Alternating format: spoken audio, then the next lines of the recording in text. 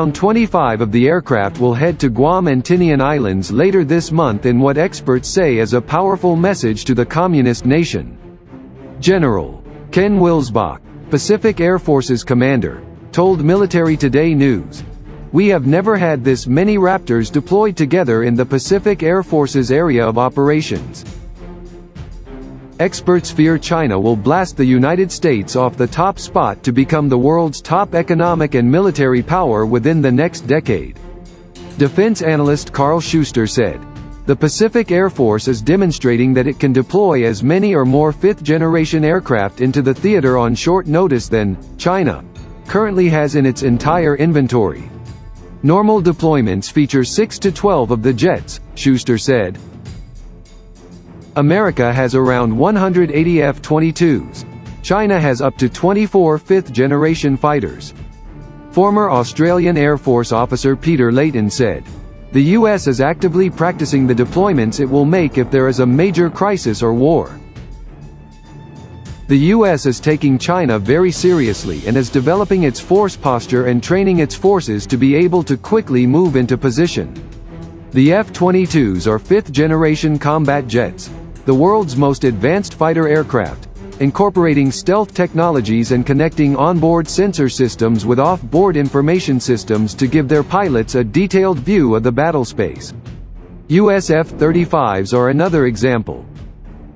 Deploying a large number of F-22s for the exercise sends an immediate message to China at a time when relations are tense over Pacific flashpoints like Taiwan and the South China Sea.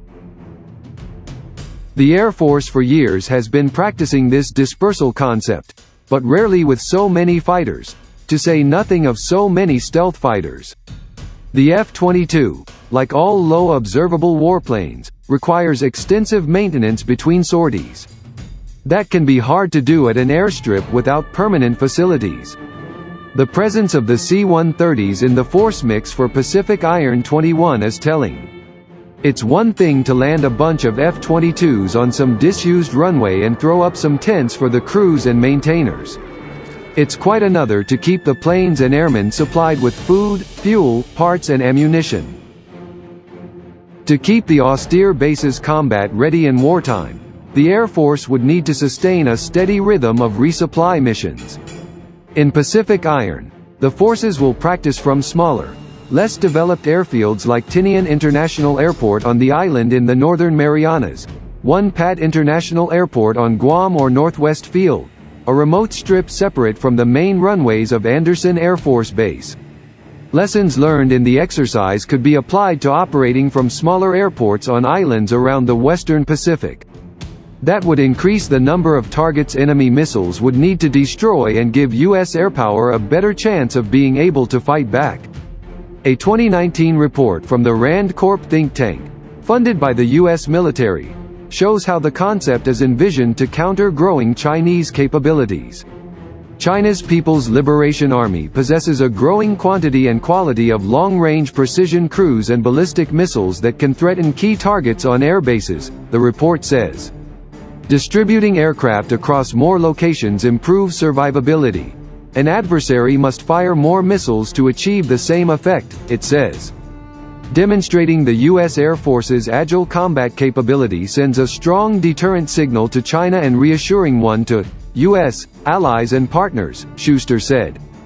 China will try to follow it closely, he said.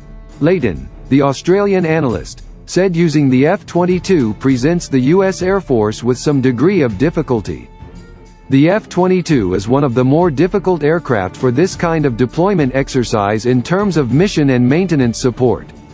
If you can do this with the F-22, then doing it with any other U.S. tactical fight aircraft should be straightforward, Layton said. Wilsbach, the Pacific Air Force's commander, called Pacific Iron one of the most complex deployments we have ever organized.